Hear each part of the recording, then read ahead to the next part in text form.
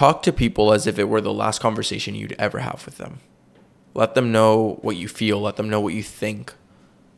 Tell them what comes to your heart, you know? And I think that's so powerful. And that's one of the biggest memento moris that I've come across. Like, I remember when my grandfather passed away, I had this weird feeling that it was going to be the last time I saw him. And he was asleep. And we just had a great conversation. I was talking to my grandma. Then I came back just to say goodbye to him. And he was asleep. Mm-hmm. And I left the room because I was going to say goodbye.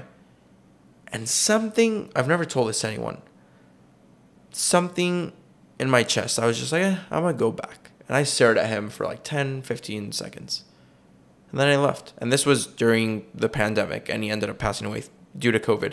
And there was just something about that. Like, I think about that last conversation that we had.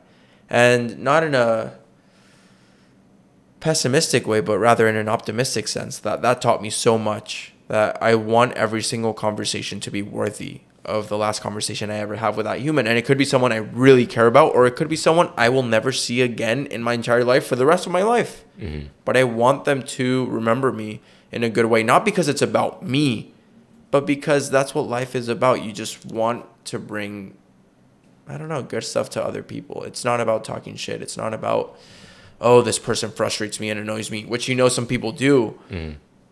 But there's more to that, and there's more to words, and there's more to fights. And I think it's just how you make people feel. And the creative act is literally a way of being in the world. And I think once you go about that, it's nice. Yeah. I mean, I appreciate you sharing that. Like, I knew only a piece of that story, but I didn't know, like, specifically, like, to that extent.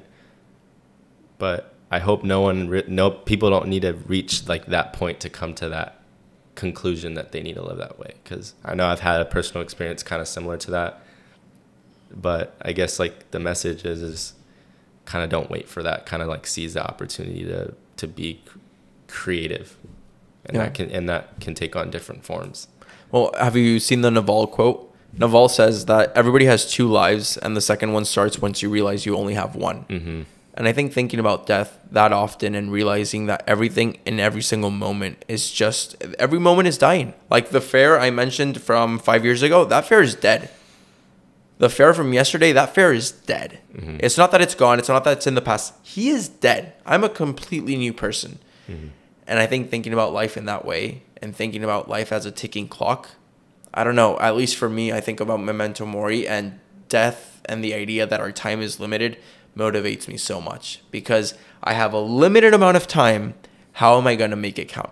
How am I going to do everything that I love and am passionate about in that time? Mm-hmm. And along the way, if I get to inspire someone in some way, great.